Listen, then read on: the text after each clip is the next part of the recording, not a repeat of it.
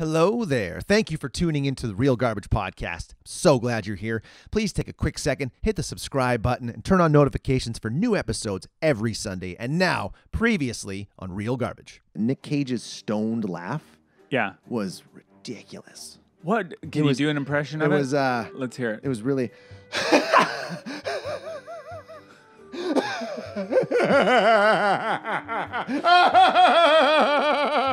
And now coming up on this episode of Real Garbage. Is it belief or disbelief? What am I suspending here?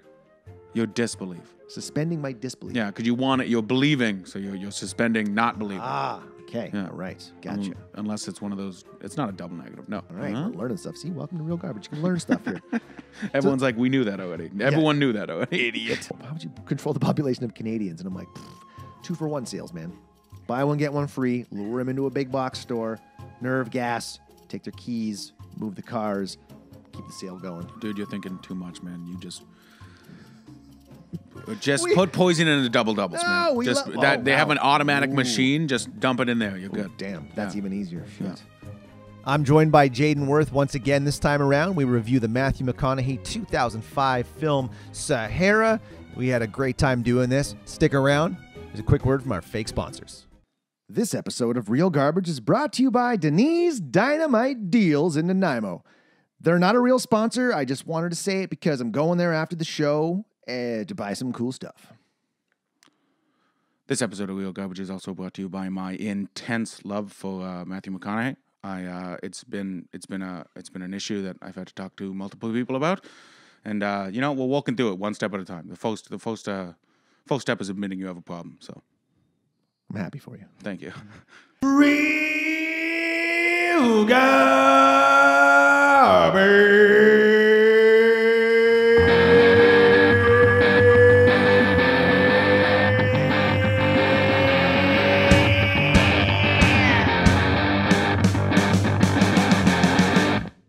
Ladies and gentlemen, Realtors, welcome to Real Garbage on location at Jayden Worth's house in Nanaimo. How you doing, Jayden? Good. I'm doing great, and I'm so glad we got to be able to do this, and it's exciting that I don't have to drive around. So that was nice. Oh, I didn't realize. I kind of feel like a dick when I just make everybody come to my house to record when really, like, you're looking at all the gear I got here. Yeah. It's 2 bags. Yeah. It's 2 bags, 15 minutes of setup, and boom. Yeah. I can record anywhere. So this is like it's going to be a whole new chapter for the Real Garbage podcast. We're going to start traveling around. Maybe this year is going to be a year of mobile recording. Yeah. And it's really, I mean, I think it's fair, but like I'm usually pretty surprised about how, like, I don't think people realize how it's not that long of a drive. Like, it's pretty short, but like it does take some time. Like, it does, especially if you're going down just for like a date, or for me going down to Victoria. Mm-hmm. And it's like, just because I guess not so much now because COVID, but like other than that, having to drive all the way down there, it's like, especially if you're going down there to like just do one thing, and it's like 2 hours down, and then you're there for 2 hours, and it's 2 hours back up. So when comedy was up and running, were you doing that? Were you like driving all the way in just to do one night of comedy, then driving all the way home after? So for late before COVID last year, I was like the last time shows existed, I guess. I was walking down in Victoria, down in Langford. Mm-hmm. So I was driving down every day, no matter what. Okay, well that makes sense. Yeah, so at least you're getting a double whammy because exactly. And I just stayed later, and again before COVID, if I wanted to, I could just stay at a friend's place or something like that. Mm-hmm. Both my parents live down there, so I miss comedy, mm-hmm. Dude. I've been itching to do it. In the first few months of this, I was at the point where I was like, man, it's nice to have a break. I don't really feel too bad about it. But recently, in this last few months, I'm like, God, I just want to get up and perform something. Yeah, it's brutal. And like we did a couple of these like nobody in the audience like shows before I guess before the only people in your house. We were doing these shows to nobody in this like place in Duncan. And we couldn't even talk to the owners and stuff that much because we all had to be like separated. Because even then, and just no feedback and from like nobody because they're all online. Yeah, I remember when we were thinking of ideas of how to do it, And I put one video out, and I watched it after. I was like, God, it just seems creepy. I'm looking at the camera and like, you know, staring at like, let me tell you a joke. It's just like, no, it doesn't work. Yeah. And a lot of people have been doing these Zoom shows too, and I just, it's not the same. Yeah, I've heard a couple people say that like they like it and like it's just different. But I've never done one that I thought was really great. And a lot of the time I just find that like, well, I've also never done one where like people have like paid money, like bought tickets and done it. So maybe that's different and they've got a way to like have the audience have some feedback and stuff like that. I would assume. Yeah, you think like everybody was unmuted and you can actually hear them laughing. Yeah. Still, it's just kind of creepy coming out of a computer. Yeah, I don't like it. Not the same feel. You got to be able to feel the energy in the room. Yeah. You know, when you tell a shitty joke, you got to feel that bomb. And we do like meetings all the time at like I work in the public education system. And so we do Teams meetings all the time. And it's brutal when you're like, you just have to, and it's actually kind of nice and brutal at the same time because like having to sit through we've so many more meetings now. We used to have very minimal meetings and now we have so many meetings and it's all through Teams. And so that really sucks. But the good part is that it's through Teams and I like the Wi-Fi at the school is always really bad. So everyone has to have their camera off, otherwise it glitches out. Oh, perfect. So I don't have to be listening. That seems to be what everybody does. I know my buddy was doing some online classes, like for his, he's going to become a home inspector. I won't say his name because, he turns his camera off, keeps the audio on, but he sits there and plays FIFA. Nice. You know, for like 17-minute games. I'm like, are you supposed to be? He's like, I'm getting most of the information. Yeah. Yeah, you're never inspecting my home. He's passing though. He's doing well. Yeah, that's good. Man, I gotta say, you live in a nice neighborhood. I love this drive. I couldn't believe the view of the mountains there coming down the road. Yeah, and the beach is 2 blocks down the road. I think your landlord's offering you some wine. Oh, nice. Nice. Thank you. Hey, thanks, Greg. It's a Chardonnay. Yeah. Wish I was drinking and it wasn't 10 a.m. Yeah. He makes his own wine. Oh, damn. Yeah, there's so right behind me there's like a grape bush. Is it a vine? I guess it's a vine. Yeah, grapevine, obvious. But it's just he's got the one, and I think he doesn't always just use those grapes, but yeah. So once a year that thing will be good, and he'll take it all off and make some wine. So we get wine all the time. It's great. Nice. We had friends down in Victoria that owned like a blueberry farm for a long time, and so Blueberry wine. Palt. Ooh, I guess. And it used to all the time we would get it, and it would be great. Speaking of port, that's where you park a boat. Like an old lost boat they're looking for in Sahara. Sahara? Sahara? Sahara? I say Sahara. Okay. I'm going to switch in between both. Speaking of Sahara. Yeah. Like I read the book when I was in high school and I was like, I know what this movie's about. And then as I watched this movie, I was like, I don't think I know anything about this movie because it started and it was in 1865 Civil War, Virginia. And already I was stoked because I love Matthew McConaughy. And so him as like Civil War era, I was so excited because you ever see Free State of Jones? I started watching it, and I just wasn't in a free state of mind. So I was like, I'll save it for later. Yeah, no, it's pretty heavy and dark movie and long. But so I was like stoked, and then I was like, well, wait, we're not in the Civil War. So I was let down by this movie immediately. But ironclads were those like was that a real thing? I'm taking their word for it. Yeah, because I'm assuming they did a little bit of research on this. I would assume there's something. This movie had a huge budget. I didn't see the total, but I know it was over $100 million to make this movie. Wow. Only. They spent $2 million on a plane crash that they didn't even use. What, they didn't use it? Dude, so I was telling you when I came in here, there's a lot of controversy around this movie. Yeah. Because the budget was kind of like cloaked in darkness, and then somebody exposed it, and they were like, what is this? Like they paid $250,000 to Penelope Cruz's hairdresser. $250,000. So there was something going on. Apparently there was like, I think they might have filed a lawsuit or looked into the producers using cheap Moroccan labor. Whoa. So they're basically hiring slaves to make this movie. Jeez. Because like you think about how many extras there were in this movie. Yeah. Lots. Yeah. And they couldn't have all been like professional background actors. Yeah. Be like, hey, you want to be in a movie? Here's some grapes. Like, I don't think they're all Screen Actor Guild people. I don't think they were unionized. No. Do you want to tell people what Sahara's about before we get into this? Yeah, it's historian, adventure, explorer type archetype, like Indiana Jones or that kind of thing. But way more handsome. Yeah, in what's his name, Dirk Blocker or something. Dirk Pitt. Dirk Pitt. I was close. And so you've got him and his buddy, and they find that's all good. Yeah, they find treasures. I guess is that the thing that they do? They find one. Yeah. They're treasure hunters / history finders. And so they're working with this Numa place, which I've never really figured out what it was, and they are trying to find a really old ironclad from the Civil War. Is kind of their goal. And while this is happening, the WHO is finding out about, I guess, this like plague, what they think is a plague that's going on. And we have these two people that have two different missions, and they just kind of get smashed together. And we figure out a lot about where are they even? Like the Ivory Coast or something? Well, they spend some of the time on the Niger River. Yeah. They go up the Niger River. Which goes through like 3 countries, so I wouldn't even be able to tell you. They're in one called like Mali, like Mali. Okay, yeah. And then I can't remember where else. They're like, because they throw up some graphics, some like Chiron every now and then. It's like, here we are. Now we're here. Now we're there. And I'm like, if you're looking down and making notes, you can miss it so easy. Yeah. Which I did a few times. So I'm just like, I'll just take their word for it wherever they are. Yeah. Because the timeline was kind of weird. The locations were kind of weird. Yeah. But it was an exciting movie. It was cool. No, it was.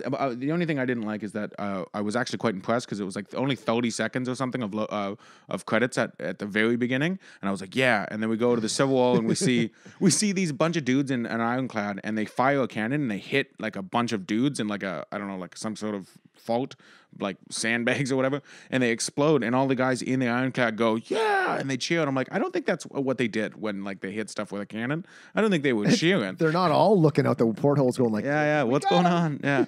But and I was like, sweet, 30 seconds, that's so nice, not a lot of credits.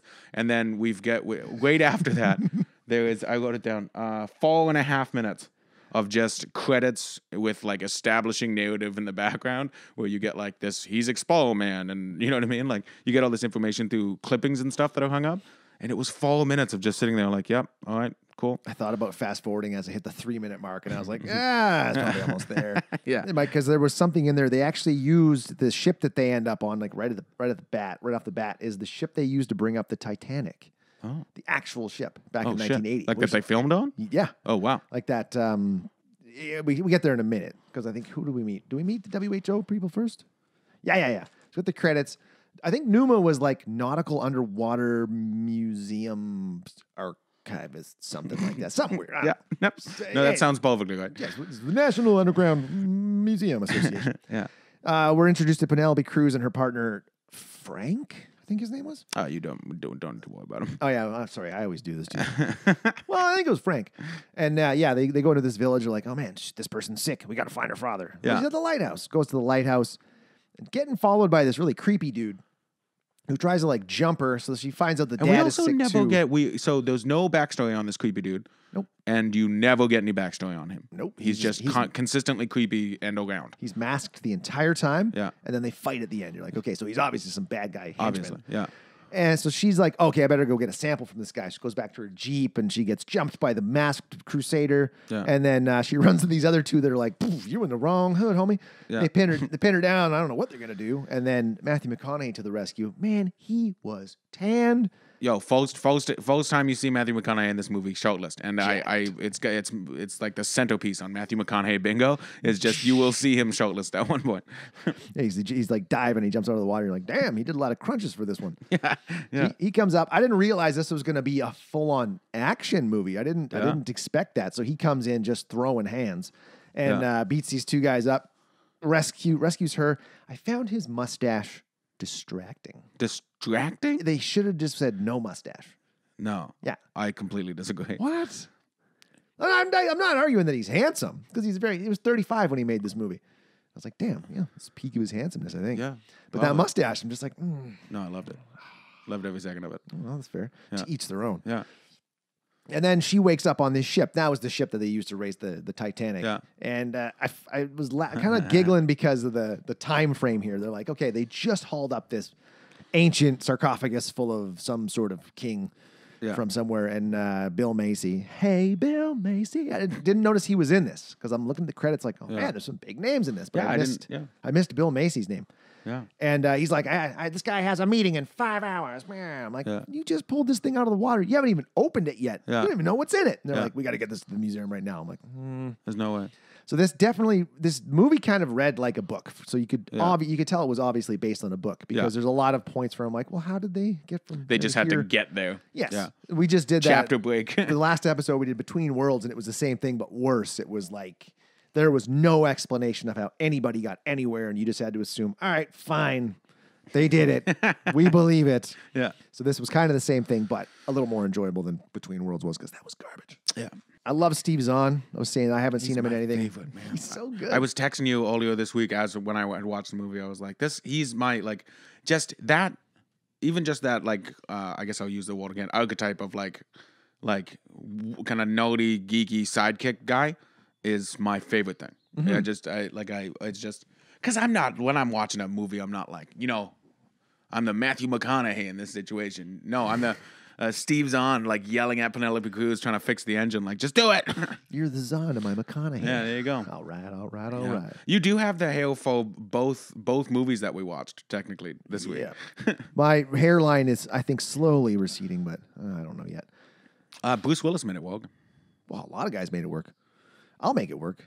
I think I think I've always had a high hairline. I've looked at old picture of myself from when I was like 17. I'm like, ooh, still the same. And I think because it's long, it starts to look like that when I slick it back. Yeah. And if it parts in the middle, it's even worse. Yeah. If it part on the side, no problem. No problem. I can't remember what I was going to say. It's irrelevant. Yeah. So McConaughey gets a phone call from, who calls him? Who's like, hey, I found this coin. Because like he just gets a phone call and Zahn's like, did you just get a call from this guy about this ship that you're looking for on the African coast? He's like, oh, is it the guy from later that his buddy that he saved? Remember? Yeah. Oh, is it not Kazim? It's Kazim's the warlord. Yeah, I couldn't remember the other guy's name. Yeah. I didn't write it down. I even watched this with subtitles. Yeah. There was a lot of names getting thrown at us, and I was like, I missed that one. Yeah, I missed that one. Maybe Jayden will know. Yeah. No, none of them. No. Frank number 2. So Frank 2 gives him a call and tells him, yep, I got this coin. I think I know where the ship is. You got to come here. And he's like, all right, let's do it. Yeah. And then we have a gala ball where they take that mummy. What was it, a king, a mummy? It was, emperor? Yeah. It was but in the middle of the ocean? I guess there's got to be a lot of stuff buried in the ocean. Yeah. There has to be. That's all the answers. A lot of stuff buried in the sand, too. Yeah. Okay, well, so the strange thing about this coin is that it's a. Do we get this information in the phone call? Or he explains it right after. Yeah. It's a coin that the Confederate president at the time made a bunch of gold coins as like Confederate currency. And legend has it that they loaded them all up on this ironclad, and so the reason why is that they found that coin in Africa, right? And they were like, how the heck did it get here? Yeah. Is it like, did it get here with the boat? Or like, my first thought was like, dude, it's money. Like somebody fell out of somebody's pocket. But I guess it's Confederate coin, so it's kind of more. Well, and the secret around it was that it never existed. That this guy, there's like just a tale that he made 5 samples of it, or he made some, but nobody's ever seen it. Yeah. So when this turned up, he was like, I got to see if this is real. Yeah. And this is where, before he leaves, we go to the ball here and we get introduced to Yves Massard. Yeah. Which we find later is the villain. Yeah. This guy's evil, man. Yeah. Every time I see that guy, I just think of him in The Matrix. Because he's the guy that's like in The Matrix Revolutions, the second one, or Matrix Reloaded, where he's like eating steak, like, I'm going to negotiate your death. Nom de Dieu, de putain de bordel de merde, de saloperie, de connard, d'enculé de ta mère. It's like wiping your ass with silk. I love it. Yeah, we get introduced to him, and then right afterwards, this is where Matthew McConaughey is like, hey, what's the name of the Bill Macy's character? It doesn't matter. Yeah. Anyway, he talks to Macy. The admiral. He's the admiral. The admiral. He's like, I need a boat. He's like, oh, man, for what? And he's like, I got to go find this ship. It's on the coast of Africa. I found out where it is. He said, okay, you get 3 days. 3 days did not seem like enough time at all. So they do a lot of stuff in the first day and a half. Like a lot of stuff. Is it ever nighttime? Mm-hmm. When they get on the boat. So he's like, all right, you can have my boat for 72 hours. Gives him a sweet boat. That's like a sweet little boat. I like that thing. And he ends up having to take the doctor, Frank, and what was her name? Ava and Frank up the river as well. And he's like, oh, man. All right, hop on. So they end up going on the boat. We get a little montage. Well, because she wants to go somewhere, right, with them to check out that. I think she wanted to go disease? to Mali, because that's where they think that this disease is starting. Yeah. So they all hop on the boat, and there's a night scene where Frank's cooking, and he's like, oh, you're pulling your weight, Frank. So they come out, and he's like, Steve Zahn's like, it's my watch, and they're sitting out there in the dark having dinner, and this is where McConaughey's explaining the story of the ironclad to Ava. So that's like, that's first 24 hours right there. Yeah. Like, okay, you haven't even made it to where you need to go. Yeah. Until like the next day they show up in this place, and that's where they part ways. And I thought they did a great job of having the two different storylines kind of bouncing back and forth. Yeah. And they tied them together well, but with no explanation again. Yeah, that's fair. I think also like knowing what we know later, I think it was actually pretty well done, because even having read the book and watched the movie, I didn't know that these two things, like those two storylines, were going to be so connected. Mm-hmm. And so when it happened, I was like, oh yeah, I remember that now. But like I was in the movie for a while of being all like, oh, what is this disease? Like, what's going on? And so I was like, kind of interested. I was laughing because you sent me a picture of your notes, because I'm like, I'm watching this tonight, and I zoom in on your notes, and it's like, I just remembered I read this book. Yeah. Like, that's it. Thought he knew the story. Yeah. I didn't realize it was written in 92 as well. It's an old story. Yeah. And it kind of makes sense, because there was a few lines in this where I'm like, oh yeah, that sounds like a 1992 line that they just delivered. Yeah. Nobody cares about Africa. It's like, whoa. Yeah. Wayne Wilson is in this movie. Oh yeah. Yeah, and he's hilarious, I think. He's another great sidekick character in a lot of movies. I really like him. Yeah. And I think when was The Office? Like, when did The Office come out? Do you know? The Office. Was it 05? Or even earlier? As I feel like this was in the midst. It stopped in like 2015 or something like that. It had 10 seasons. Yeah. So, this would have been right around the start of The Office. I wonder if maybe this was like someone's like, hey, he'd be good in The Office. No, God! No, God, please, no! No! No! No! Split ways, Massard goes and meets Kazim, and he's explaining to him, there's this doctor. Oh, yeah, because the doctors talk to Massard at the ball. And like, hey, there's people dying. You need to look into this. And he's like, oh, I'll talk to my warlord friend, and I'll figure it out for you, see what I can do. So he goes to meet Kazim, and he explains to him what's going on. And Kazim's like, yeah, whatever. I don't really care. It's bullshit. But find this doctor, because I want to talk to her, see what she's talking about. Yeah. So this next scene, the guys are on the boat, and they get approached by these other soldiers on boats, because they're like, we know that the doctors came with you. Let's go question these guys. And they're like, nah, we're going to run. And they just they hook onto their boat. They're like, all right, punch it. Yeah. It's pretty sick. It was pretty sweet. And then there's like this whole boat chase action scene, which was just unbelievable, but it was exciting. It was fun. Yeah. No, and it was like, it was absolutely impossible. The whole thing. Well, what baffles me is that you're shooting that many shells at somebody. How are you not shooting someone? Like, how are you all not getting not that shots? many people on that boat? Yeah, you even get like sideswiped by a boat. McConaughey falls on the other boat. Has like a classic Indiana Jones fight with a guy that's bigger than him. Yeah, beats him up, kicks him off the boat, gets shot at a dozen times from the back of the boat. And I enjoyed how they're having basically a conversation. Like, hey, you're going to do this. Jump on the front of the boat. Yeah. What do you mean I'm going to jump on the front of the boat? Just do what I say. I'm like, how do you guys hear each other? Yeah. It's kind of loud. Yeah, totally.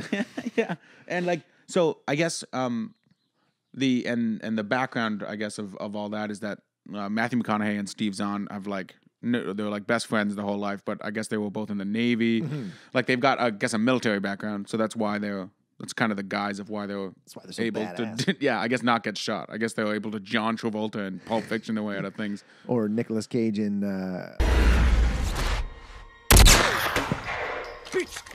And apparently McConaughey wanted to do all of his own stunts in this, but the insurance company wouldn't cover him. But he did do that jump from one boat to the other. Really? He did that one, That's pretty sick. which was pretty sweet. Yeah.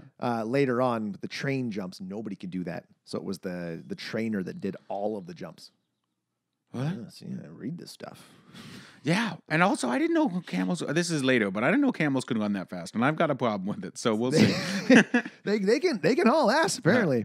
Yeah. So Rainn Wilson nails him with a flare gun, blows up that Jeep, and they pull a Panama. This was an unbelievable part. They're like, we're going to do a Panama. We're doing a Panama. Yeah. What's a Panama? And they shove a cigar into behind the gas line. We all know from analyzing these movies that cigarettes and cigars do not ignite gasoline. Yeah. So the Panama wouldn't have worked. And even if it did, how'd they time it so perfectly to blow up both boats at the same time? Unbelievable. Well, I mean, we do know it didn't really work the first time, so they've got some practice. Yeah, make it shorter. Yeah. Cut the cigar in half. Yeah. Yeah. And then all of a wait, sudden- wait, look at me in the face. That won't work? What? No. Why not? Fire, gas? Because I've actually watched. I remember when I was in probably grade 7, we had to make these. Have we had this exact conversation We before? probably have. Yeah. Because they're. I'll cut it in right here. I'll find it. Sayonara. And like I was telling you, the cigarette into the gas doesn't work. That's insane, too. Is that a childhood story, or do you just know that? Well, from, I like, knew that from. Mythbusters? So this is hilarious. So in junior high school, like grade 8, we had to make videos. I can't remember what the fucking class was. We had to make a video. This story is already not as cool as I thought it was going to be. You setting something Well, on fire. Okay, here we hang go. on. I watched a video that my classmates had made. They took like a toy We have car. had this. You know why? And I just realized now. Look, you look me in the face. Yeah, because Con Air, he says "Hasta la vista" and he throws the thing up, and you're like, no, Sayonara. yeah, oh, sayonara, yeah. It doesn't work. You need like an open flame because a burning ember just won't do it. Oh well then, Yeah, so the Panama wouldn't have worked. Would have failed Goddamn again, Panama. and they would have been stuck. yeah. There was so many times where I was like, you've built it up too much at this point for them to be able to get out of the situation every time. It's like, and the whole situation, like every single, like, because we talked about it, you get like there's like slow build up, huge action sequence, kind of slow build up, huge action sequence is kind of how the movie was laid out. And every time the action sequence gets bigger and more unbelievable, and they still are just fine every time. Like there's more people at the end. It's a whole army. To me, this was a classic early 2000s, like, yeah, America for the win kind of movie. Triumphant music. The soundtrack, I made a note, was just specifically geared towards people in their 40s, 50s, and 60s because it's all classic rock, classic American rock. You're like, oh yeah, there's Fortunate Son, and like, you know, it's all that. I was same stoked. 100.3 The Cube. Yeah, no, I was stoked about it. I love stuff like that. I do like those old songs. Yeah. Oh, God, I'm getting old. So when he shoots him with that flare gun, like, Dead shot right into the window. Yeah. I don't know. I've never shot a flare gun. I can't imagine it's that accurate. no, I think they're actually built to not, like, because you're supposed to fire them straight up in the air. Like they're not built for accuracy. Like they fucking, you know what I mean? Where did he shoot the first one? I don't know. Doesn't matter. Just shoots it up in the air. He's like, Yeah. should I signal for help? No, shoot the Jeep. So now they get camels. This is 45 minutes into the movie. Yeah. And they just get camels. Yeah. And I'm like, okay, where'd they get the camels? All right, they must have bought them because they blow their boat up. So they blow up all their supplies. I don't think they have any money. I don't know what they traded to get those camels, or they stole them, or they beat up the people who own the camels because now they have their clothes. I didn't think about that at all. See, these are the things. They had their clothes. They had, because they're wearing their stuff underneath, but they had. But they jumped off full-on- a boat. They don't have any of their stuff anymore. Then they had full desert getup. Yep. Wrap head, whatever you call that thing, burqa. Yeah. They had burqas. They had the full desert wear. They had Camels camels. can't be cheap, man. And where are they getting water and food? Nobody eats in this movie. Nobody even drinks in the. Oh, I think they have dinner at that restaurant in Africa. Once. At somewhere, So they eat and then once. that's it. And we don't even see them eat. Nope. Yeah, I have an issue with that because you're in you got to be drinking water. Water should be your number one priority in the desert. Yeah. And you're running around, riding camels, fighting people. Yeah. Running through the sand, rolling around, shooting stuff. You're going to be tired. Yeah. You're going to be thirsty. And dehydration is like the number one killer. And it can kill you in 3 days, and we know 72 hours. Yeah. That's all the time they have. They didn't bring water. No. Even when they're walking up to get on their boat earlier, they're like, oh man, that's a lot of supplies. Think you have enough supplies? And the WHO doctors are like, no, I don't think that's enough. What I Yeah, where's your water? yeah. Just all medical supplies, no water. Oh, and you were saying that 72 hours thing, I realized, because I wrote this note, and when you said it, I didn't know why I'd written it. But the Admiral goes 72 hours and not a nanosecond later. And I was like, how many nanoseconds are in 72 hours? A lot. I know how many. I know how many. 2.592 E plus 14. That's a lot of zeros, I think. 259,200 seconds. Wow. And I didn't do any math after that, which would have been the helpful math. Like, this is enough. We're Yeah. good. So now these doctors have just found this. They found the village they were looking for, and they're like, okay, we found a well. Let's check out the well. Ava goes down there, starts digging a hole, gets a water sample, and then all of a sudden, pow, pow, pow, pow, pow, people are just getting murked up top. Yeah, that's it. What you, I literally, I don't know what this note means, but it says the well scene, mulked Frank Presnos, and I don't know what any of. Oh, the president of the African country knows about the poison, or the not the Yeah. the poison. The poison. Yeah. So Kazim, I think, is who I'm talking about there. Knows about this poison. So we get a connection of the leader of the government is he knows something about this poison. But And he then- doesn't actually seem to know where the source is. I don't think. No, he does later because we talk about it later. Oh. Yeah. Him and Eves. So this is my question here: is how the heck did Al and Dirk know where to go when they got those camels? Like, why are they all of a sudden in the village where Ava and Frank are?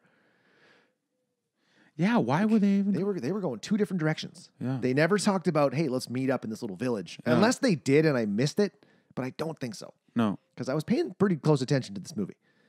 Yeah. And they just all of a sudden show up and I'm like, this is a little too convenient. But Yeah. you got to suspend your belief, I guess, or disbelief or whatever this is. Is it belief or disbelief? What am I suspending here?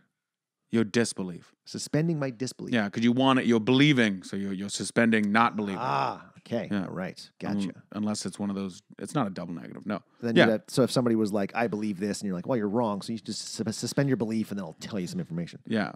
All right. We're learning stuff. See, welcome to Real Garbage. You can learn stuff here.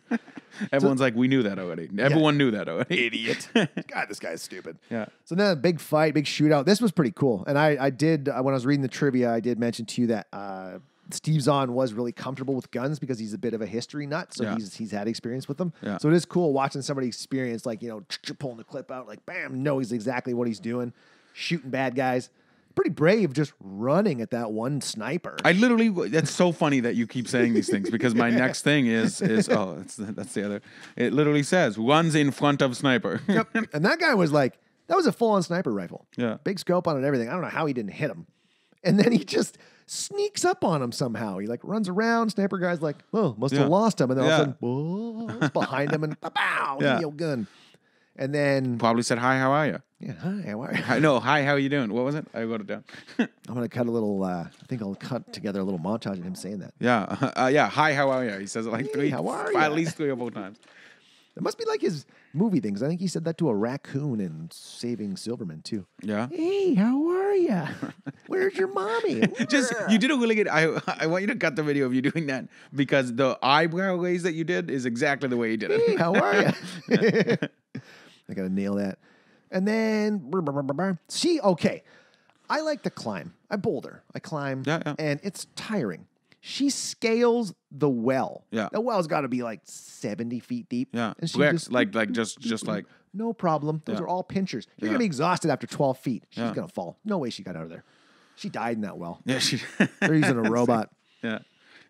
Apparent- She's dead the whole time. What did I read? They wanted to get Salma Hayek to do this first, but because for some weird reason it was going to cost them like $20 million to get her. I think Penelope Cruz only cost her like $3.5 million. When you said Salma Hayek, I was like, they did get Salma Hayek to do it. No. No. Racist. God. They all look the same. And whatever. Misogynist too.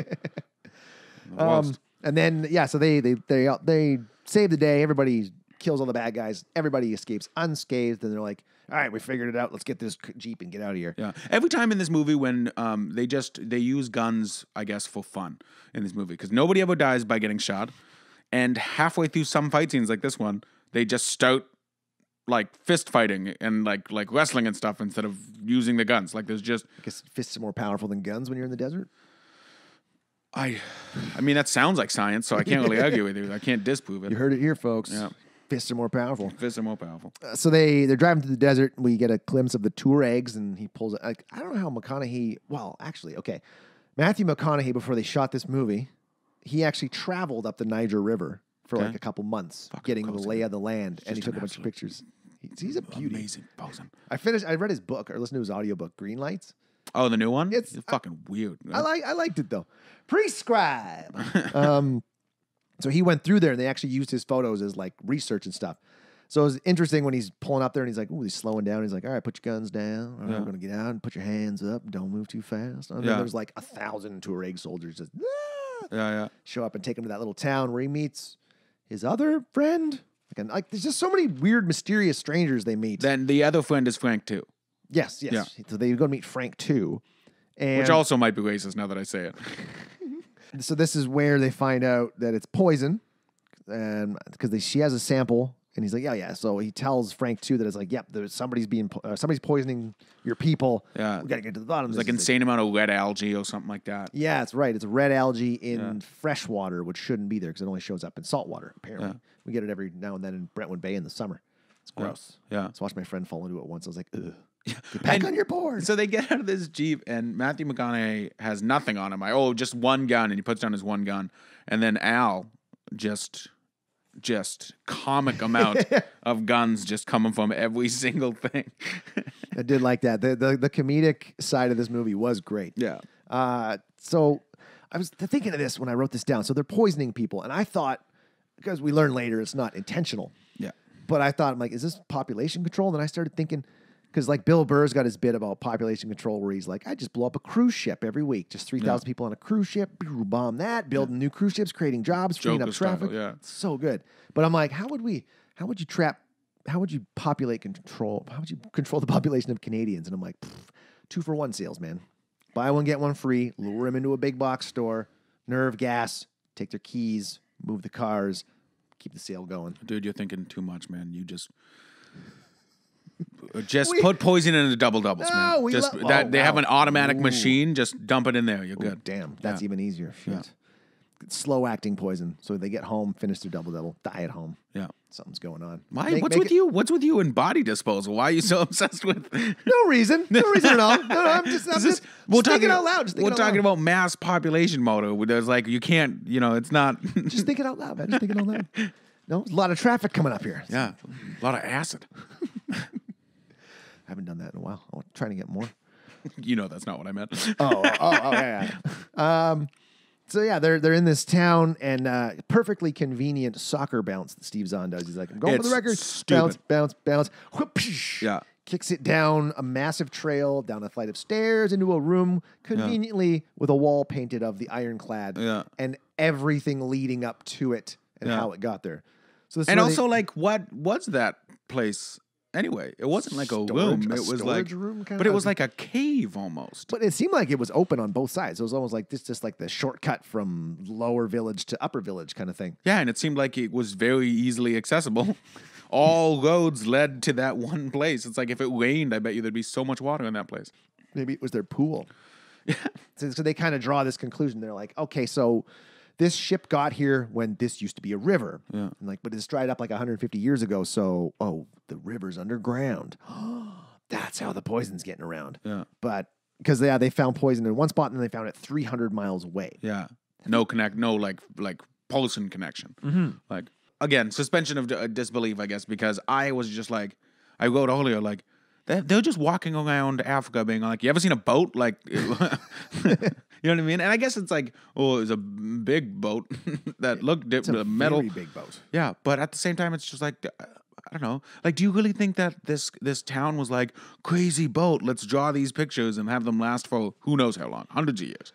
Well, I would think that if you're in the middle of a desert and you see a boat, you might want to document it, I guess. It would seem out of place. But when we find the boat finally, which we do, because again, this is what I forgot, because I forgot halfway through this movie that we were even looking for this boat. But when we get to the boat, how did it get there?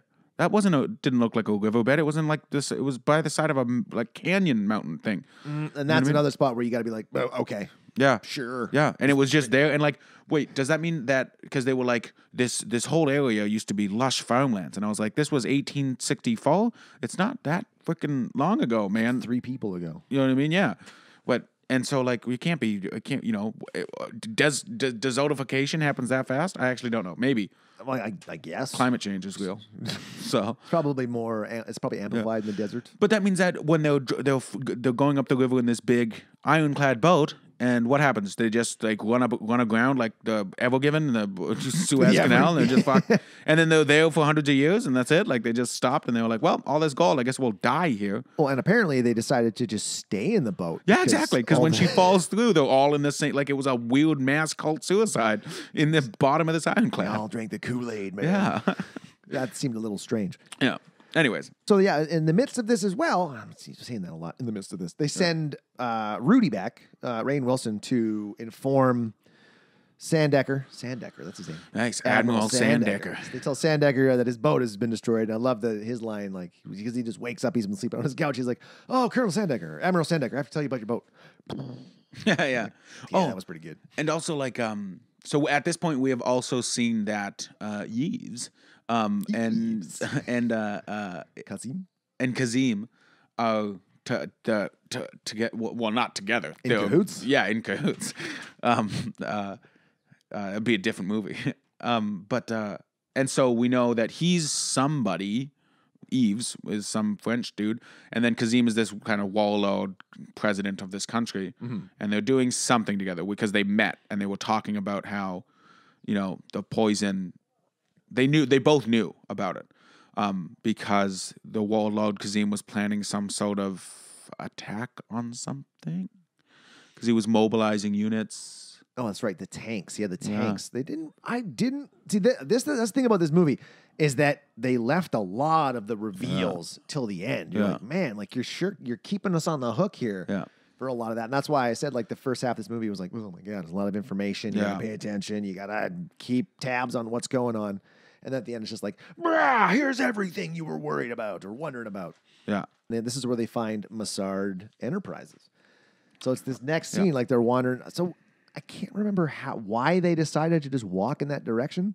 Because the painting in the room had like literally like an 8-year-old like dotted line like you're here ...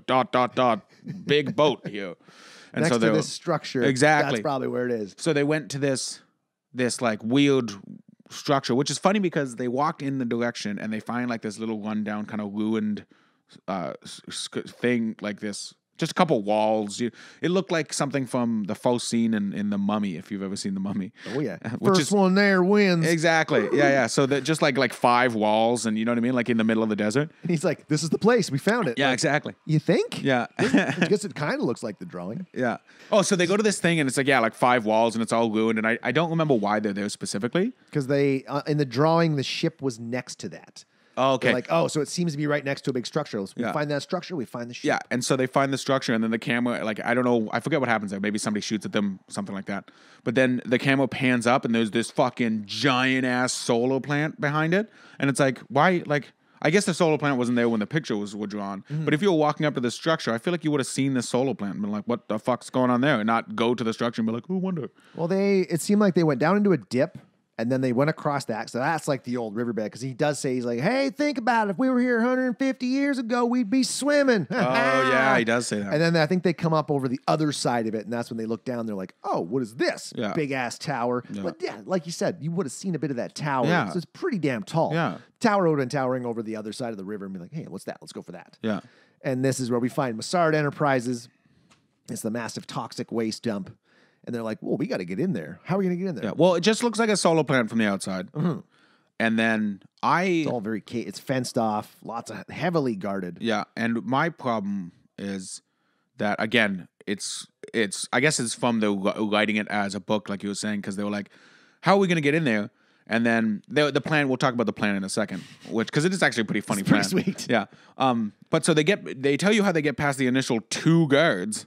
Right? But it looked like there was a ton of guards. And then all of a sudden, next scene, they're just inside the building. Like in like a tunnel in the inside of the building. Like, I don't think there's a fucking, like you just walk through the front door and then you're in the back tunnels. Like, how do you know your way around a solar plant? I have no idea. Exactly. I don't even know how they knew the train. I didn't see any train tracks. I don't know how they knew the train was going to take them in there. Yeah. They just assumed. And not, like, you wouldn't even know when the train was coming in. Yeah. But they're just like, oh, this is convenient. Let's go to those train tracks. Let's go down a couple of miles because they had to go a couple miles Yeah. because that train was hauling ass pretty good. Yeah. But this plan was pretty sweet. I loved how they sat their camels down.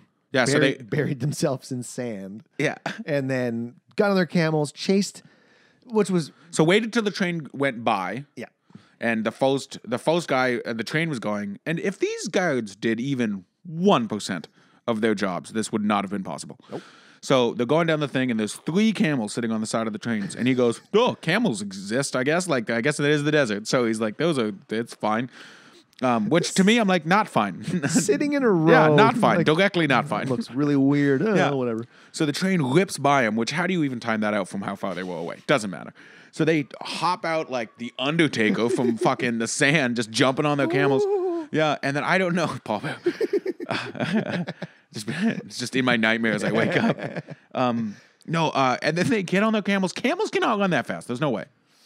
I didn't Google how fast. Do you want to Google how fast camels can run? Let's do it. Oh, it didn't fall on your computer, thankfully.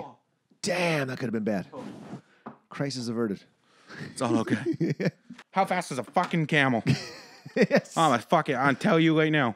Okay, hold on. What's your guess? What's your top speed guess in miles per hour? Because they're going to give it to you in miles. Okay, so I haven't looked it up yet.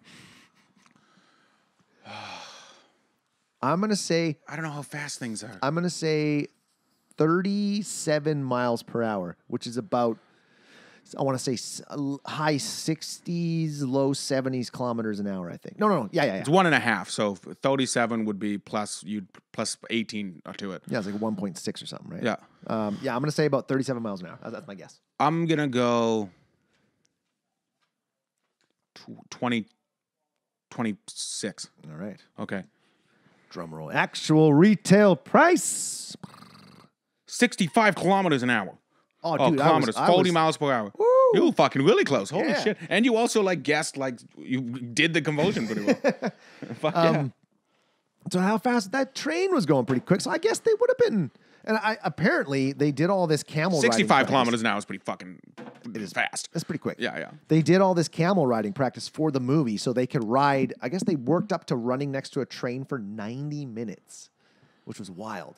And Just then- running beside it? Oh, Yeah, because I guess the filming would you have to take those. Oh, and those one scenes. neat thing about filming in the desert is that a lot of the shots were one take because you leave footprints in the sand. So they'd have to shoot a lot of stuff one take. Yeah, and when they're, because we're not there yet, but when they're in the dunes with the truck, that would all have to be one. Lots of stuff done in one take, which is crazy. Oh, wow. Like, I didn't think even about think about about that. how many times because they shot for months, months, and think about if something didn't go right first, they're like, damn, we got to wait till tomorrow because we got to wait till the light's right again. We got to shoot the same direction because you can't just go, hey, let's just spin around and shoot it the other way. Yeah, and not only that, but if you think about it, once you walk through something, you can't just rake it. It's not it won't look normal. You know what I mean? Like a Comb the desert. Yeah, like a Zen garden, just fucking. We haven't found anything, sir. We ain't found shit. So they run up along the side of the train, 65 kilometers an hour. Yep. If these fucking top performance camels, by the way, I think they peak camel.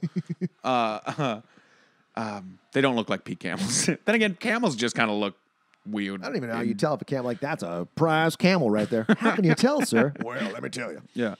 And they run up beside it, and there's a guide at the front of the train and the back of the train. And this guy sees 3 camels. Doesn't say anything. I feel like communication is key here. Why does nobody communicate? If you're a guard, I work with children. I'm an EA, and I have a walkie-talkie. Okay, at a school. I think they have got guns. They can talk to each other. I feel like, but they don't. And so they're running along the side of the train. They jump on one at a time. Of course, Eva. What's her name? Penelope Cruz can't do it. Eva, right? Eva. Eva. It's Ava. Anyways. There's so many times in this movie where I realized that it was from 2005 or whenever it's from, because in the first scene, Matthew McConaughy has to save Penelope Cruz. You know what I mean? Later, he has to save her from the well. And then now she can't jump on the train, so he has to like fucking like Big Benno onto the train, which is insane, by the way. Oh yeah, he's like he's dislocated hanging out shoulder. with one arm, Yeah. and he's swinging her. I don't care how light you are. That's Yeah. tough. No. Yeah. That's wild. And I was saying earlier that when the only person that could make the jump to the train was the camel trainer. So he did the jumps for everybody. Even Hull? Yep. He was the only person that could make that jump. Wow. Oh, I'm not sure about her. It did in the trivia. It did say that he made all the jumps. So Yeah. I don't know. I Put a couldn't- wig on him. It looked like her. Yeah. Oh, speaking of wigs, I got a comment about a guy later. Oh, Drive Angry? There's a funny ass toupee in this movie. Oh my God, no, I it missed isn't it. Drive Angry. Yeah, it is in Drive Angry. Right. Yeah, It's no, in our because I next wrote it down episode. too. Okay, that's for 2 weeks from now. So they all get on top of this train. But my thing is, the guy at the back of the train sees one camel now walking go by, and he goes, "Oh, that's a camel." Which I guess are camels just loose? Are they like horses in the Midwest? Are horses even loose though? In like the 1700s. Well, I don't know. 2005, just random horses. Yeah, well, so he sees one horse that like it has stuff on it, ropes, I guess, whatever the camel had Oh, on it. like a bit and a lead rope. Yeah, a- like somebody was using. It's not a loose wild camel, if that is a thing. There's stuff draped on it. There's Yeah, a exactly. saddle on it. Yeah, and so he sees one go by and he goes, "Oh, that's like a camel. That wild." And then he sees another one go by and he goes, "Oh, even more concerning." But he doesn't even stand up. He's just like, "Whoa." And then finally he sees a third one as this fucking Cirque du Soleil act is happening on the side of the train. And he sees the third camel go by and he goes, "Now I should definitely check because there's been 3. There's no way." And he Third time's looks, the charm. and I guess there's no way because it took him so long to stand up and look that the whole time you're like, okay, I know he's not gonna see them, but now you're just playing it out so long. Yeah, exactly. And he peeks around the corner, and just as like they're both getting up, there's no way that he would have seen them. He would have been like, "There's 3 people on the top of the train," but no. It's pretty silly. Yeah, We had to suspend our disbelief. Here. yeah. So they get inside this place on the train. This place looked like the inside of Dr. Evil's lair. When they get into this toxic waste stuff, Yeah. the first thing I thought was like, this looks like Dr. Evil's It lair. looks like a way shittier version of the Elon Musk's under Las Vegas Tesla systems. Have you seen those? No, I haven't seen them They're yet. just like tunnels. They're just literally like tunnels that can fit one Tesla in them. I knew he was. Well, they're going to allow other cars, aren't they? I don't think so. It's a I think Tesla all, only tunnel? Yeah, I think it's What? yeah. That's pretty exclusive. And not only that, but it's just like it's the whole point was like it's supposed to. There's this huge campus, and it's supposed to like be able to go so you can get from instead of walking 45 minutes, you can just take a Uber 3 minutes to the other side. But that's literally what it is. It's just a bunch of people. They're not even robot cars yet. They're just Uber people underground, like gremlins, just driving people around. Creepy. I wouldn't want to be in it. So I didn't realize it was just a Tesla exclusive tunnel Yeah, yeah. now because they have been working on tunnels for everybody. Yeah, yeah. Because they want to alleviate traffic congestion. yeah. Which is a cool idea. Well, they just canceled the one in L.A. They didn't even cancel it. They just wiped it from their website. Really? Yeah. So they didn't mention it, and it's been in progress for years. So I assume that can't be good if they're just like, never mind. Well, I wonder like what would happen in the event of a massive storm in California, like, just because the weather's changing, right? What if they get a big rainstorm and those things flood? Earthquake, dude. That's where earthquakes happen. Yeah. Yeah. I would not want to be in a tunnel. So, anyways, they're in these tunnels, and we're going down, and we see a bunch of barrels going into an incinerator, and it's chemical waste. I think you already said that, Yes, and we didn't know yes. that till now. Yeah, like a toxic. They had the biohazard symbols on the cans. Yeah, You're like, and so oh, they're okay. using all the solar panels to get enough energy to fucking just incinerate it completely. yeah. Does that work? Well, Eves says it works, but Okay, well I don't fucking trust that guy. oh, me neither. He's shady. He's a shady guy. Yeah. because like the reason that the waste is leaching into the ground is because they can't incinerate it fast enough and they have to store it for a while. Oh, or because something like that. He was saying that like because I think he was talking to Kazim. Oh no, maybe it was Hull later, but he was kind of saying like we're trying to do a good thing here, which is kind of true. Like he is trying to get rid of this waste appropriately, but he was like, well, we're in the fucking desert where the sun is to get the solar things, but that means there's dust and I guess the chips right. get the panels get chipped or cracked or whatever. That's what it was. And so it slows down production. So they've got to, I guess, take these ones and just throw them into A very disgusting, dirty looking Chamber cave. of Secrets. Yeah, like Yeah. Like the vault at Gringotts. Yeah, and Gringotts. and the radiation alone would kill anybody. Well, that's what I was thinking. Was it? It didn't have the radioactive symbol on it. It just had the biohazard symbol on it because they opened that door. Wait, hold on. This whole place is heavily guarded. I wanted to discuss this. I noticed that every guard has a gun. What? It would be really uncomfortable working in a place where everybody is armed. Think about this. You're just working with random dudes. It's not like you're all friends. You don't all have breaks together and stuff. You're working in a place with 100 guards that all have guns. How many coworkers have you had in your life where you're like, man, I'm so glad that guy doesn't have a gun? Like, there would definitely be, I'd be worried. There have to be gun safety courses and classes and stuff there. Like, they'd have to have some sort of OSHA training. You'd hope. I don't know. I wouldn't want to work with people with guns. I just wouldn't. It's not my style. This is It's Africa. well, nobody cares about Africa. It's a quote from the movie. It's a quote from the movie, and so I don't think OSHA is necessarily going to this. And even if they will, I think, yeah, you have a gun, but maybe all this nuclear waste is the problem. Yeah. All right. Okay, fine. But yeah, they opened the door to this nuclear, toxic waste spot, and I was like, this would be killing them right now. Then I thought, oh, wait, hold on. It's toxic, so if you don't touch it, you should be fine. There's got to be particles in the air, too, though. Yeah. I think they would have just been toast as soon as they opened that door. Yeah. Well, and like there was, like you look around when they open the door and there's like it's eroding through the metal of the cans and stuff like that. Like that can't be. You can't be. Then there's Tuareg prisoners coming through, and they're like, Tuareg prisoners, that's what they're using to work. And they're all like, their skin's peeling off, and they look sick. It turns out those Tuareg prisoners were they were Tuareg prisoners, and they were not paid on the movie set. Cheap Moroccan labor. Yeah. Lawsuits. Oh, yes. This is where they find out. So we flash back to Rudy. Rudy's got some information with Sandecker, and he's like, oh, man, we got to get on top of this now. This poison has leaked into the Niger River. It's not just in that underground river anymore. It's in the actual river, and it's heading towards the Atlantic Ocean. In a week, it would be where they are, and then, the Atlantic right after that, and then it's months, it's at the eastern seaboard. Yeah, 3 months, it's in New York or whatever, yeah. And then it's just all around the world. It's global catastrophe. Yeah. And I was thinking, like, man, what if that's happening right now? We just don't know it. Like, think about Fukushima leached into the water there at one point, and it was spreading from there. Wonder what that's looking like now. And nobody talks about it. No. Like, that's a terrifying, worrisome thing. Is like, how much information do we not know about what's really happening to us? Well, have you read about? I listened to. I can't even say I read it. I read about it. No, I listened to a podcast, The Dollop, about the Hanford chemical waste site in Hanford, Connecticut. I'm unfamiliar. They just built huge concrete things in the ground and dumped all the nuclear waste into them and just started dumping them. And then they were like, hey, these big concrete things should be fine for 100 years.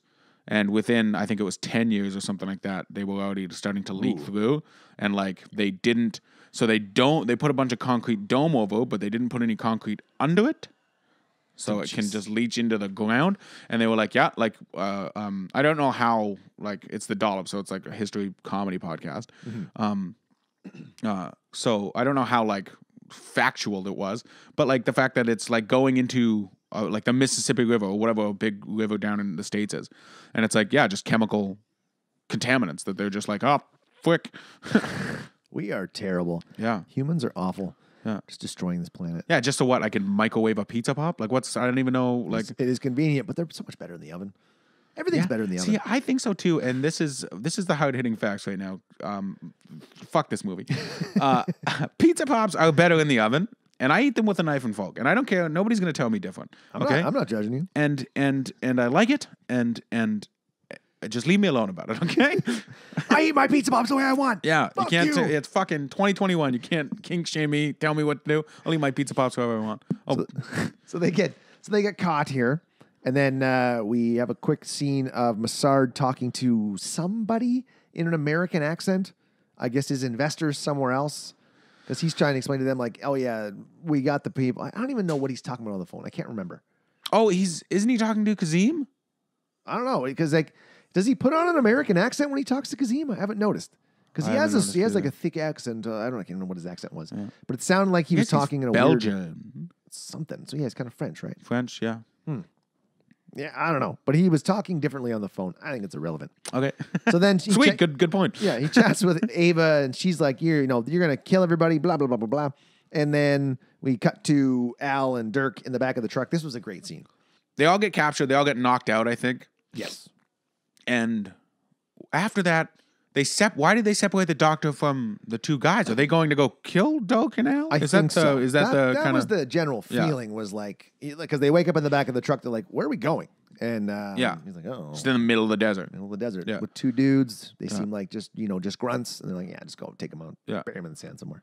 That's what it felt like. Okay, yeah. That's the vibe I got too, was probably assassination. We're just taking them to the train station. Yeah, exactly. Taking them to the train station, boys. So they're handcuffed into this truck. And escape with the gold coin. They managed to just find the one screw. Stupidest thing I've ever seen in my life. So one, they have a coin. And they find the one truck in history that I assume is held on by two screws. Mm-hmm. So the bed of this truck, it's not even the bed of the truck. It's just like a sheath. Like a truck liner. Yeah, a truck, with the railings on it. And he's with one, because he's handcuffed to it, and they're laying down in the back of the truck, head towards the tailgate. And they're chained together in here. So that means somehow he got the coin, he undid, how did that coin fit in that slot? It was perfect. Disbelief, suspended. Yeah. They're handcuffed together in the middle, so they both hands at the same time over, unscrewing it. And then Zahn's watching, going like, down. Yeah. Okay, back up. Yeah. Gets it unscrewed, does the other one, but we don't even see him spinning that one. All of a sudden, it's just good. Yeah. They somehow get the tailgate open. I didn't see that happen because all of a sudden there's no tailgate behind them. Yeah. And then they proceed to boot the cab of the truck with two heavily armed guards inside. Just, I guess, living La Vida Loca in the front, just like listening to music too loud that they can't hear thumping. Come on, Eileen. Yeah. Kick the box of the truck off. To push it off and then fall out. And like, dude, I don't know, man. Steve Zahn, it wasn't as cut as Matthew McConaughy in this movie, but that's got to be 300 pounds in the back of that, at least, in the back of that truck, at least. It's heavy. And plus the metal of the truck. Plus themselves. Yeah, well, that's what I meant, yeah. Oh, yeah. And then they kick it off, and I don't know if you've ever driven a truck, but you can feel those kind of things when you're driving a truck. Well, you'd hear them, you'd feel the vibration of the kicks on the cab. And then all of a sudden you're going 5 kilometers faster because you know. Like, oh, we must have got a tailwind. Exactly. Ooh, yeah. Exactly. Yeah. And I was like, at first I was like, well, they're driving through the desert. You know what I mean? Like I just imagined the Ace Ventura, like, you know what I mean? But when you look, that road is pretty flat. Like it's you know, it's not a lot of bumps. All the desert around them is pretty flat, and I bring this up for a reason. It's all pretty flat, and it's all like, it looks pretty compact. So they fall off this truck, and they're still handcuffed to this thing, which I was like, fucking good plan. Now you're in the middle of the desert. And you kind of see that in Al's face, because Doak's like, oh, it walked out. Like, I didn't think that woke. And then Steve's just like, yeah, great. Yeah, now what? Yeah. And so then the next scene, they're in fucking huge sand dunes, just dragging this thing behind them. They go from flat, compact sand to the middle, like the perfect sand, like every sand dune you've ever seen in every movie. And how do they decide what direction they're going to go? They don't know where they are. They're just like, yeah, exactly. Let's go that way. Yeah. Looks good. Yeah. And apparently, the first thing he said was when they wake up in the truck, he was like, where are we? Yeah. Yeah. No idea where they are. But like, hey, let's go this way. This way. Because they figure out where they got to go. This is where they find the $2 million plane crash that they never put in the movie. They find this plane wreckage, and they're like, I bet you there's a toolkit in there. Wait, and so they filmed that plane going? Like they filmed a thing with how that plane got there? $2 million on a plane crash scene that they never used. That's insane. Because I was thinking when they were like, when they fucking sled down this hill in that truck, and then they fall out of it, and it's like, and they look up, and there's just a fucking plane right there, and I was like, what? That doesn't make any sense. Yeah, it's because it was shot, it was filmed, and then they had to cut it because there was it's a 2-hour long movie. Yeah, it was something to do with like product placement of sponsors and shit for the movie. I don't know. There's details to it though. Mm-hmm. Yeah, so they get loose, and then they surf the plane. They plane sail it. And I'm like, how windy is it? Yeah. There's no sand kicking up. It doesn't look like it's windy enough to sail a plane. Yeah. They've managed to find a phone and call Sandecker and be like, hey, we need some help. well, you can't get any help. You're on your own. 3 days or whatever. Yeah. Oh, well, you're on your own, but I can't ask you to do it alone. It's like, it's a good thing you don't have to. Yeah. Then they go in to infiltrate the toxic waste dump. They break in disguise with Buddy's car. Yeah, because they go to the Tolig because they've got all the Tolig prisoners in there, and they're like, I guess like the people of the area, and this Kazim the warlord has kind of bullied them into and taken them, a bunch of them, and they're working in this plant as like prisoners, and so they go to the leader and they're like, help us, like, take up arms, like, let's go fight this guy, and the guy was like, absolutely not, dude. Yeah, like, I'm not getting involved in this. And so they borrow his car, which is actually Kazim's car. Yes. And Only so one of 6 ever made. yeah, and they're rolling up, and they're is that an actual car like 6 It ever was made? apparently a replica of something. It was in the trivia too, Yeah, but okay. it was something I never heard of. Yeah, and I'm not a car person, so you could have said like it was 1905 Chevelle, and I would have been like, sure. Anyways, so this is hilarious because this is what I was talking about earlier. I kind of got them confused with the train thing. Is that they pull up in this car with like an army truck behind them. And so they pull up, and the 2 guards go, "Oh my, it's Kazim!" Because they're driving. Yeah. So they all like get ready to go, and then it's Matthew McConaughy and the guy driving the car, and then Steve Zahn's in the back of the thing. Hi, how are you? Hey, how are you? Yeah. Hi, how are you? Yeah, exactly. But so they get past the 2 false guards, and then That's about it. Because they make it all the way inside. oh, I remember how they did that now because it was empty inside when they get in there. That's right. Because they evacuated it because they're going to blow it up. Yeah. And they're like, okay, they figure out, okay, he's not going to blow it up because that would look obvious. So he's Yeah. going to make something happen that looks like it malfunctioned Yeah. and exploded. So they figure out that there's an explosive set somewhere. So he's like, I'll find the bomb. Yeah. You find the girl. He's like, all right. I'm like, Yeah. oh, wow, just like that. Okay, cool. Yeah, because Trust like each it other. sounded like they were going to discuss it, and Steve Zahn just completely was just like, I guess I'll find the literal nuclear waste thing full of dynamite, and you go get the call. Sounds good. Yeah, which I guess know your role. You figure it out. I did like this. I don't know how he made it to the rooftop because he was taken. Eves was taking Ava to the helicopter. That's why. he Because went up to the when they got captured, like I said, they got split. So they went to go die, and he just took her because he was like, "You're I mine think he now." wanted to seduce her. Oh, or something like that. Probably something worse. Yeah, and so he takes her up to the helicopter, and Matthew McConaughey gets up there, and they're on like the freaking top of the Burj Khalifa situation where it's literally. And when I saw it, I was like, "That's not an actual helipad," because it was literally so small that like it would be so hard to land a helicopter on that thing, man. And like I mean, it would be hard to fly a helicopter, right? And so I assume you get better at it. But like the size of that helipad was stupid. It was literally like a set of stairs and the H symbol, and that was it. I did like this fight though. But where did the mysterious stranger come from? Because I don't think he was in the helicopter. But like McConaughey takes his time getting up there, and he's like, get out. And then Yeah. all of a sudden he lets Eves get the gun to hit her head. I'm like, God, Yeah. why would you let this happen? Yeah. And all of a sudden, Bacha! Yeah, creepy hooded figure comes. Yeah, creepy hooded figure guy And comes he's, again. and he's tough. He's really tough. Yeah. But they end up, they fight. McConaughey gets into that precarious position where he's Yeah. like, oh no, and he does the old drop and catch. Yeah. Which, man, I don't know if you've ever done a pull-up, but if you fall from like 6 feet and try to catch yourself, you're going to pop your shoulders out. Yeah. You're going to rip something. Yeah. But he's just like, ah. Yeah, and then Spooky. fine. And then But you climbs can't back see, up. and you can't see him because all the The mirrors have been concentrated on, which I would think would burn you. yeah, that's what I was gonna say. 'Cause, That's exactly what I was We've gonna all played with a magnifying glass when we were kids. Yep. Concentrating that heat. say. So just all mirrored solar panels. I feel like the helicopter would get blown up. If you They can would get incinerate chemicals with this amount of power, then I assume you can anthill a couple guys in a helicopter on the top of this building. I agree. Yeah. 100%. They wouldn't have been alive. No. But anyway, he beats this guy up, kicks him off the edge. Yeah, with a little Zahn- help from what's her name? I think. Ava. Oh, yeah, that's right, because she escapes. She gets out. Yeah, she gets out of the helicopter somehow. Yeah. I can't remember how. And then Eves takes off. He's like, well, you know what? I'm going to leave you there. You can die too, bitch. Yeah, yeah. And she saves him for the first time in the movie. And dude gets knocked off because, of course, we get the payoff that we wanted. Dude gets Double kicked drop off the top of kick. the and he falls onto a solar panel, which was cool. Which is pretty sweet. Yeah.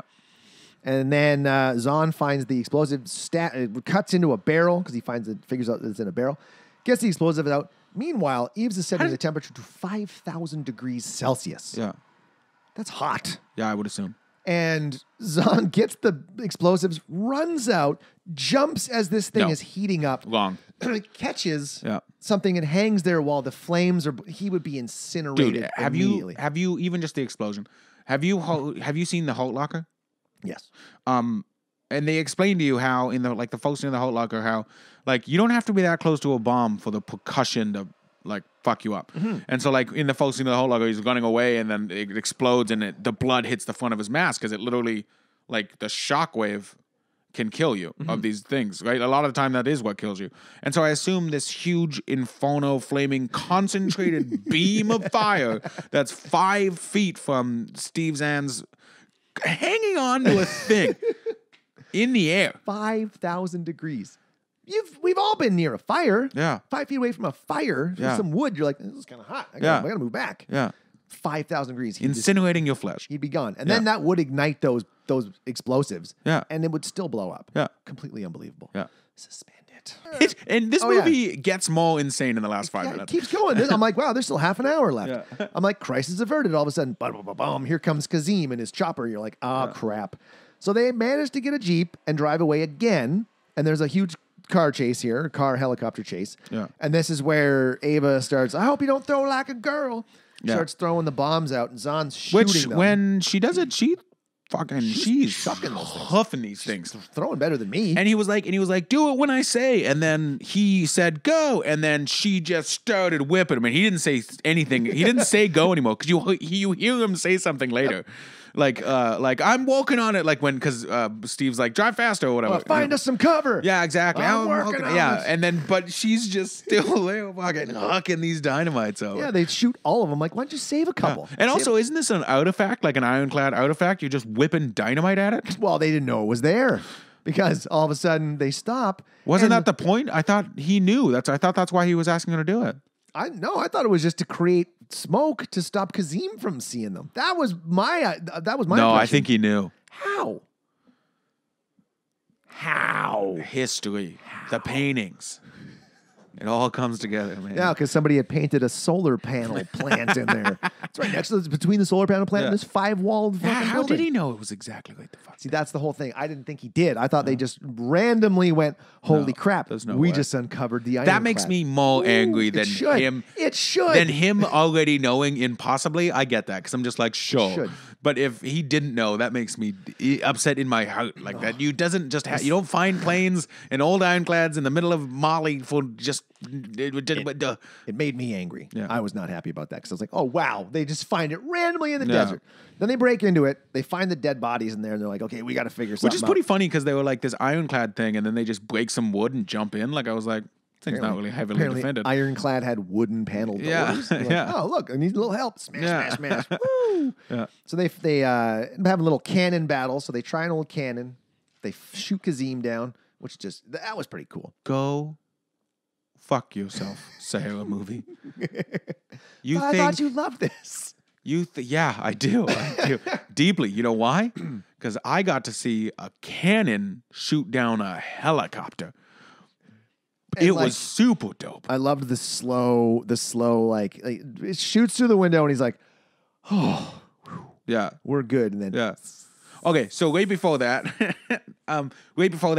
they're all in the ironclad, and he goes, "We've got 2-foot thick steel walls. You'll never be able to get to us." And then immediately the helicopter tears hundreds of holes into the thing. As he's doing this in the helicopter, he's taking passes at them, shooting, trying to kill them. I was like, one, just like land the helicopter. But I guess why he didn't is because he's amassing they're all, his whole army for some reason is converging on this ironclad. You never really know what they're planning to do in general with that army. Maybe they were going to take over Massard Enterprises. Maybe. Because it was right next door, apparently. Yeah. There's no explanation there. But anyway, they blow him up. Kazim is toast. Yeah. And this, I was laughing because all of a sudden, because he's like, oh, we kill the head, or chop off the head, Yeah. the snake will die, or the Yeah. body will die. And then as soon as the helicopter blows up, everyone's like, oh, guns down. Yeah. I'm like, are you telling me that not one of these soldiers was ready for Kasim to die and be Yeah. like, I am the new warlord? Yeah, exactly. Why This is bullshit. There's no And I'm second like, in command? oh, the Tuaregs.